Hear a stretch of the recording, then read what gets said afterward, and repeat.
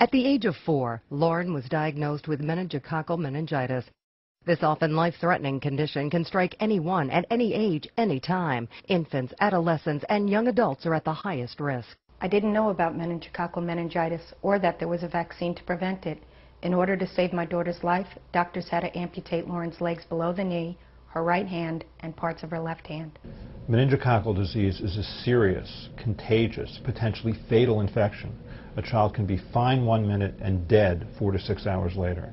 Meningococcal vaccine is the only way to prevent this serious disease. There are about 3,000 cases of meningococcal disease in the U.S. every year. The good news is that there is an effective meningitis vaccine for people ages 2 to 55.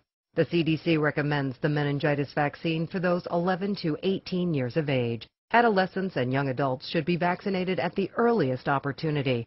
New vaccines for infants, who are the most vulnerable age group, are also in development. School is back in session. Now is a good time to get vaccinated. Remember, vaccination is the only way to prevent meningitis. Visit www.nmaus.org for more information.